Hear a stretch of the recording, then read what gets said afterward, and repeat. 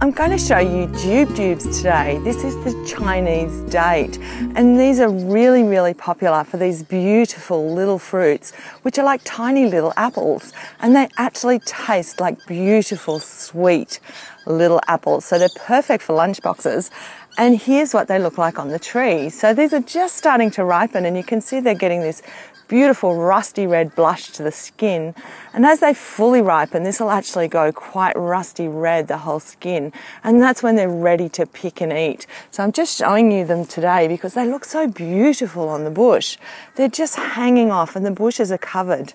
Now these are lovely grafted Sherwood Jujubes, and we've got them growing in pots, and it makes them really, really easy to manage. The most complicated thing with growing jujubes is just maintaining them. So they do have a tendency to sucker from the base. So you can see this is the rootstock shooting.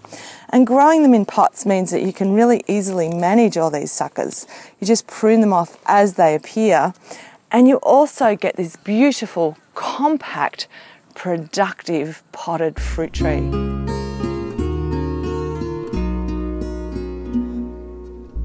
So here's a fruit that I've cut open, and you can see that inside there's got one stone. So unlike an apple which has a core with lots of seeds, the jujube just has one seed in the centre, and other than that it has really beautiful, crisp, sweet flesh that tastes very similar to an apple.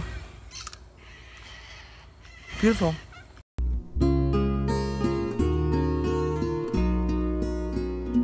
So who can grow jujubes, and where is the best place for them? Traditionally in Australia, they're grown in arid climates, so South Australia and WA are perfect for growing jujubes.